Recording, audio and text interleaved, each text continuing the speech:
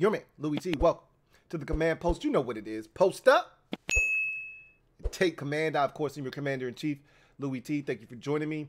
A couple of things that I wanted to tackle today and a couple of items we'll save for tomorrow's live show. So first things first, the overwhelming responses to the question that I posed last week was amazing.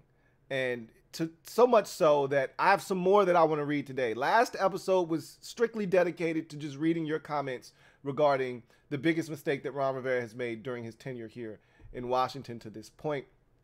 And the outpouring of support for that particular video has been outstanding. And, you know, the comments that were made, very insightful, thoughtful. And I love when conversations get started and then they just kind of grow and take on a life of their own, which is what this has effectively done. That said, there are a couple more comments that I want to read regarding this, and then we're going to dead it. We're going to leave it where it is, and then we're going to move on to something else, because I have another question for you today that I will pose to you. I'll give you my answer tomorrow on the show live tomorrow night, and a couple of other topics that we'll tackle tomorrow on the show. Ron Rivera golfing. You know, he's going to be at the Pebble Beach Pro-Am this weekend. Aaron Rodgers will be in attendance, among other, celebrities. Are you offended by this? Is this a problem for you? We'll talk about that tomorrow. We'll talk about Greg Curl, the father of Cam Curl, putting out, a number as to what he feels like his son should be paid on an extension. And I talked a lot about that on my guy, Protect Sports' show, Tones. If you want to check it out, we had a lengthy discussion on that. And I'll probably be regurgitating much of that information. So if you go over there, you'll see how I feel about it. But we'll talk about it more tomorrow night as well, in addition to some more offensive coordinator discussion and dialogue and some of this. So let's talk about these comments regarding Ron Rivera and the biggest mistake that he has made. I have a couple more that I wanted to read real quick before we move on and turn the page from this. So this is from my guy, Derek B. Derek B writes, "How is my saying Ron selecting Young over Herbert is hindsight, but everyone else's isn't? The entire video is about hindsight. You need to rephrase the question to what was Ron's biggest mistake that Louie T didn't agree with at the time. I don't know if you remember, but back when Ron cut Haskins, I said that the number 2 pick should have been a quarterback. Ron was never 100 on Haskins and should have had the balls to say so to Dan. This was while Chase was winning Defensive Rookie of the Year." I don't remember that conversation. I'm not denying that it happened, but everyone's got hindsight 2020, right? Vision. And to your point, a lot of what we're discussing is hindsight. So, and I think I made a mention of it. I kind of dismissed the Herbert thing, but I wasn't dismissing it in the sense of people didn't feel that way at the time, because there were people who felt that way. I wasn't one of them. I was on board with Chase Young. Most people at that time didn't have Justin Herbert. Clearly, the league spoke. If people felt the way that they feel about Justin Herbert now, then he would not have fallen to number 6 or 7 or wherever he went in that draft. Okay, he would have gone number 2 behind Joe Burrow. Someone would have traded up with Washington and gotten themselves the number 2 pick, or Washington themselves would have selected him. Obviously, that's what would have occurred. Washington would have taken him and they would have gotten rid of Dwayne Haskins, right? But that's not what happened. That's not how people viewed Justin Herbert at that time. And so that's kind of why I'm saying, it's easy to say that now, but in the conversation that we're having, that does qualify as a mistake, not taking Justin Herbert.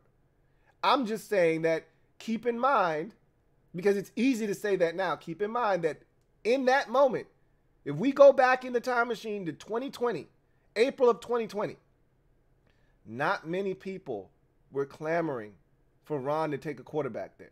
There were some, and you may have been one of them, but there weren't many. That's the argument that I'm making, is that it was a mistake, clearly. We can sit here, and if we knew what Herbert was going to turn into, no one would have been clamoring for Chase Young. But we didn't know at that time. And we said, let's see what Dwayne has. We were somewhat impressed with what he did to finish up the 19 season. So I think there was a bit of intrigue surrounding Dwayne. going into that 2020 season. And you can't forget all of those things. But them changing offensive coordinators didn't help Dwayne's development. I don't think, and I think you're spot on here, I don't think Ron ever 100% was bought into Dwayne Haskins as the starter, but I think he did that as a solid to Dan. When he took the job, he told Dan he would try and make it work with Dwayne first. It didn't. They moved on. So, yeah. Jesse Anto writes, Rivera has done an excellent job of creating new culture and building a great locker room of young men with intelligence and integrity. They truly enjoy playing with each other and have chemistry. He also had to deal with all of the previous regimes and ownerships, horrible practices and dealings publicly. He handled it with honor and class. My problem with Ron is his lackadaisical approach. The slow starts to games and seasons, heading into last season with huge holes at linebacker, offensive line, and DB without addressing any of them. Just kind of crossing his fingers and hoping it would work out. Slow reactions into in-game adjustments that need to be made immediately. There also seems to be a lack of true plan for the future as well. It appears they roll with the punches and try to adapt instead of having a plan B through Z.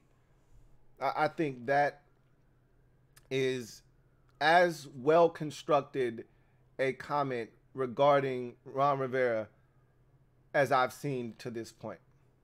I think that kind of encapsulates, whether you agree with it or not, I think that comment there truly encapsulates what Ron Rivera's tenure has been about. I think he hit on just about every point.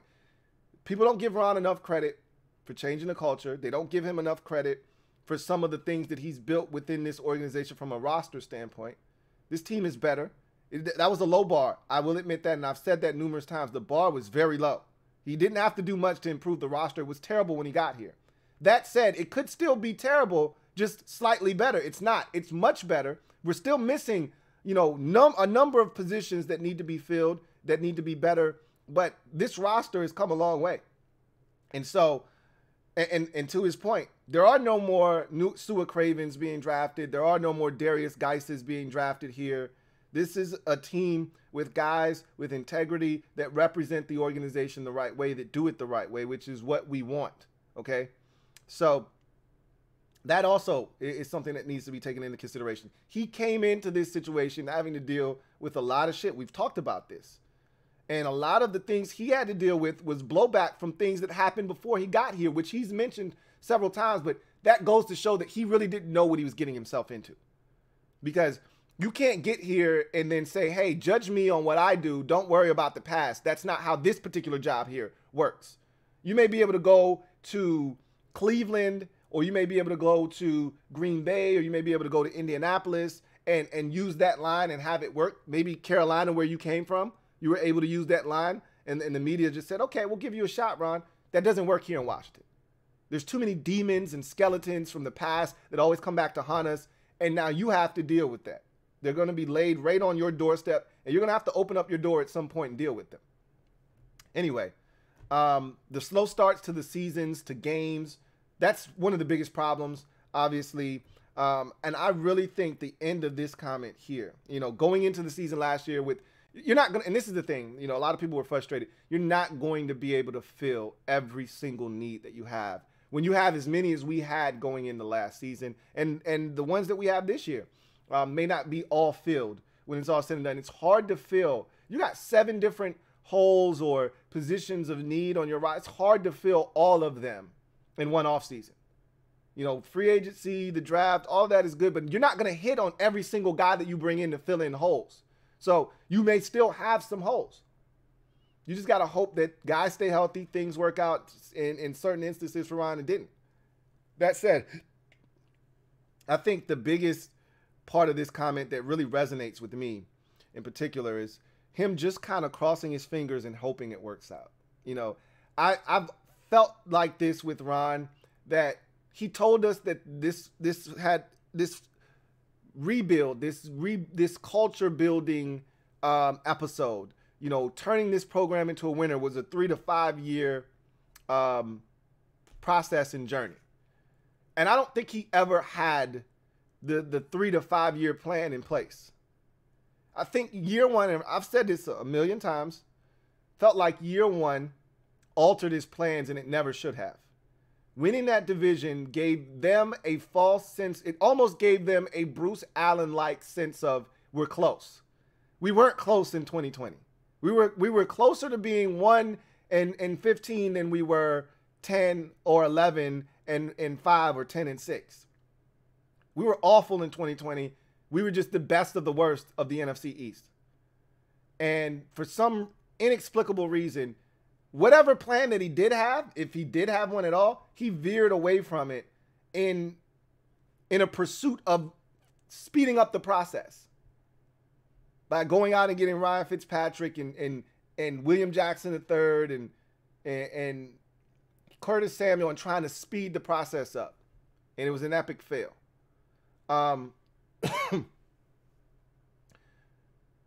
Even now, these off seasons have been so disappointing because they've been so desperate for quarterback and they don't really have a plan. Hey, if we can't get this guy or we can't get this guy, here's our next plan of action. They're kind of just waiting to see how the game of musical chairs at the quarterback position kind of plays itself out. And whatever guy's left, we'll get that guy. That's kind of how it felt with Carson Wentz last year. Can't get this guy, can't get that guy, can't get this guy. This guy doesn't want to come here. Let's get Carson Wentz. He's the only one really left. That's a losing formula, you know, but anyway, I thought that was a really good comment from Jess Anto. Ronald Tillman writes, I know I'm late, but the biggest mistake that he made was not trading up in the draft for Justin Fields, which I stated this on the platform at the time, after his first season here. They should have traded one of their D linemen, a first and probably a third, to make that trade happen. Remember, Ron said in the post-draft presser that they inquired about trading up for Justin Fields. They acquired, well, not Fields in particular, but a quarterback. I think the quarterback that we can all infer, right, that he was referring to and deduce was Justin Fields. You weren't going to get Trey Lance, you weren't going to get Trevor Lawrence, and you weren't going to get Zach Wilson. So they called up to see what it would take to move up to get Fields, and they didn't like the response. And maybe that response sounded like a lineman, a first, and a third, and they weren't with it because Ron said that the price was a bit too steep for him. That meant they didn't love Justin Fields. That's all that meant. If you love a guy, you'll pay whatever price is being thrown out there. If you feel like this is the guy that's going to, you know, win me a ton of games. If he felt like Justin Fields had Cam Newton-like ability, he would have made that deal. He didn't view Justin Fields in that light, which is why he didn't pull the trigger. So, and maybe he was wrong about that. We'll see. Because Fields, if nothing else, he's shown the ability to be a playmaker. I still don't love him as a passer of the football. Maybe that will come. But in the meantime, continue to make big plays and give your team a chance with your legs until the arm starts to catch up. He's doing that. And, I mean, it's the same formula for Lamar Jackson. You know, it took his arm a while to catch up to what his legs was doing. But in the meantime, I'm going to continue to make big plays with my legs until my arm catches up. So we'll see. Washington Football Enjoyer says his biggest mistake, not drafting Herbert. We heard that a lot, and that's probably the biggest mistake, honestly. If we're gonna play that game, which that's the game we're playing, if you draft, and again, we can't be certain that if you draft Justin Herbert here, he turns into Justin Herbert. Okay, we draft Justin Herbert here in 2020.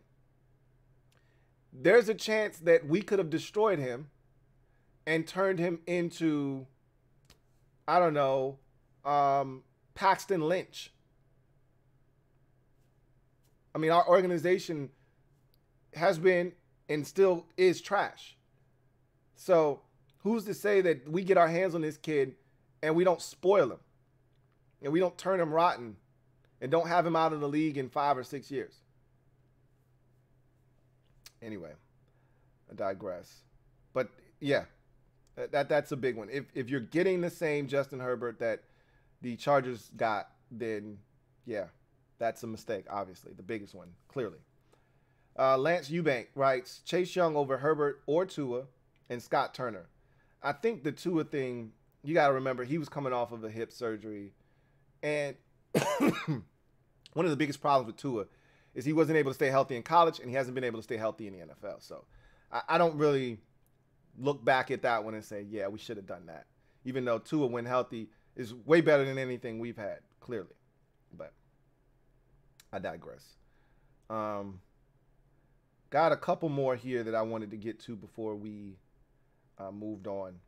Or maybe it was just one more that I wanted to get to. I think it was one more. So this one is a good one. So I wanted to read this. It's from King of the North, our guy King of the North, who writes, none of those comments actually pointed out Ron's biggest mistake. His biggest mistake was how he approached this job to begin with. Ron felt assured that Dan was going to give him 5 years, and that caused him to have a lack of urgency in the first few years here. This, in my opinion, is the underlying mistake that caused most of his other mistakes. Ron told us from the start it takes 3 to 5 years to turn a culture around. He told us about building up the roster and then finding the right quarterback. He really thought he could make incremental changes every year, and that would build into a contender by year 3 or 4. Then year 3 came, and he still didn't have his QB, so he got desperate and he traded for Wentz. During year 3, he realized he had made a mistake being patient with Scott, hoping he would grow into a great OC. Also, there was little to no depth at certain positions this season because Ron chose to take a long-term approach with developing young players instead of signing free agents. Now Ron is about to go into an absolute must-win year or be fired by a new owner. I can't help but think if he would have had more sense of urgency in years 1 and 2, he would be better prepared to do what it takes to keep his job this year. I love this comment. I don't agree with everything that is said in it, but I think this is a well-constructed and, to your point, a conversation that really hasn't been brought up, and I think it is one that needs to be talked about more. I've referenced the fact that Ron has, where I disagree, I think I agree with every single thing you said in this comment except, excuse me, that he was patient in year 2 in particular. I thought that he was feeling the pressure of, I need to follow up with a division win season. Like, we won the division in 2020 in his first year here. I need to follow that up with something more than, because so let's say if the division was won at 11-5 his first year and Washington finished at 7-9 like we did, there wouldn't have been any expectations. People wouldn't have been talking about look out for Washington. And adding a guy like Ryan Fitzpatrick wouldn't have added the expectation that it did. And he could have continued to build this thing the way that he wanted to. I thought he actually tried to rush things, in year 2. I thought that he tried to expedite the process in year 2 instead of making incremental changes. When are we ever that aggressive in free agency? He went out and he signed not one impactful, free agent, but really 2. And then he really started to scrub this organization clean of things that he saw maybe festering and really started to go for it. Like signing Curtis Samuel, that's a move that you make when you think you're getting close to doing something, right? Signing William Jackson III and not keeping Ronald Darby, that was a big move, right? Getting rid of Morgan Moses and bringing in Charles Leno Jr., and then getting Ryan Fitzpatrick, they were really trying to push this roster forward like that. If you were really trying to build this thing brick by brick, piece by piece, I don't know, maybe Curtis Samuel is a guy that you really targeted. You see that we need receiver help. You bring him in, he's young. That makes sense. William Jackson III, young, going into the prime of his career. Okay, get it. But it felt like those moves were made and they were trying, that felt like what Cincinnati did the year that they went to the Super Bowl, which was 2021, right? That offseason, They went out and got Trey Hendrickson. They went out and got Mike Hilton. They went out and got Von Bell. They went out and got all of these players, right? I could go on and on and on with all the guys that they added to that football team to make them Chidobe Awuzie at corner. They went out and they revamped that team in the pursuit of expediting the process because they had their quarterback and they felt like they could get it done. I think they thought Ryan Fitzpatrick was going to come in here, help reshape the offense, make it more dynamic. They added De'Ami Brown. They added Curtis Samuel. They already had Terry. They thought Logan Thomas was going to be this big-time tight end. He was coming off of a huge campaign in 2020. J.D. McKissick, pass-catching threat. Antonio Gibson showed flashes of being great in his rookie season. I think he thought he was going to speed the process up. I don't think he was being patient in year 2. And it backfired. If there were no expectations in year 2, I think he would have stayed the course, which is what ultimately would have led to us being in a better position in year 3 to strike. Felt rushed in year 2 to me, personally. But to your point, I think Ron did feel like he was going to have time. And I think it really showed when you look at how he's treated specific positions, i.e. cornerback, i.e. linebacker. These are positions that he could have gone out and gotten veteran players at. And not John Bostic and David Mayo veterans. I'm talking about guys that help you win football games. Those guys are placeholder linebackers, guys that help you on special teams and help some of your younger players develop. Those aren't players that you need to be playing real minutes, real snaps. And they were. Corner, he went long game, to your point. You know, Castro Fields and Rashad Wildgoose, instead of going out and getting a veteran cornerback that can help you win right now. And so I do think there's a lot of truth in what was said. I don't agree with year 2 being kind of, you know, incremental change. I think they've swung for the fences. They tried to get Matthew Stafford in year 2. Remember that. Like, if you're really trying to build it the right way, then you're not swinging for Matthew Stafford in year 2. To me. You know, you go after that, you keep building the roster, and then year 3 is when you look to strike at the quarterback position. But they swung after Stafford, they missed. They swung after Russell Wilson in year 3 and missed, and that, I think, did trigger a lot of the moves, including going out and getting wins. So I agree with everything except I don't think year 2 was as patient. But I do think he was moving at a pace that didn't match the urgency that was necessary because he didn't expect Daniel Snyder to sell. He didn't expect to be in this position. If Daniel Snyder was here, he would have gotten 5 years and maybe then some because he was the face of the franchise, essentially. Now with a new coach, or a new ownership group coming in potentially, this is it, to your point. It's a great comment. And I love the part about Scott Turner, hoping that he would develop into an elite offensive coordinator. That never came to fruition. Ron had every reason to believe that Scott could get it done because year 1 was Scott's best year, if you ask me. He was creative. He was innovative. He had less to work with, and he got more out of that less, to me. You look at 2021, you got more weapons, but it still remained the same on offense because Curtis was hurt. De'Ami was a rookie, so you were still leaning on Terry, but this time he didn't have help. There was no Logan Thomas. J.D. McKissick got hurt late in the season, so the offense was kind of compromised. Antonio Gibson took a step back from his rookie season in 2021. Even though he rushed for more yards, he wasn't as productive. He didn't score as many touchdowns. We weren't as good in the red zone. He got worse as a coordinator in 2021, Scott Turner did. And he got even worse with more weapons and more options in 2022. So he hung in there thinking Scott would turn it around, and he never did. And I agree with that as well. Great comment by King of the North. These are the types of conversations I love having with you guys because it opens up, you know, everyone's thought process to different things that you may not have considered when making some of these decisions on how you feel about Ron Rivera or anyone else within the organization. That said, I wanted to throw this out at you guys.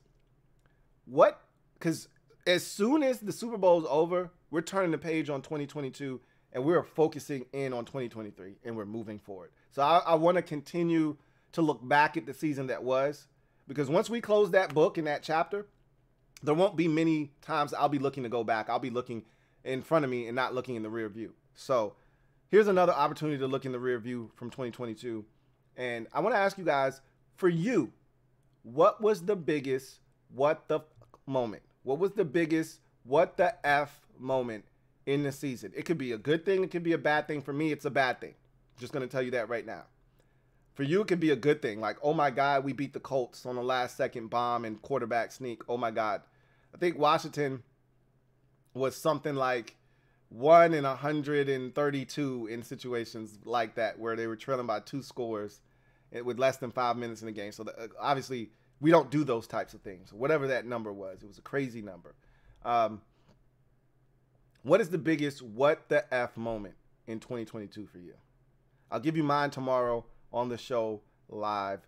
In addition, we'll talk about Ron Rivera, golfing, and the optics of that, and how I feel, and we'll get to how you guys feel about that.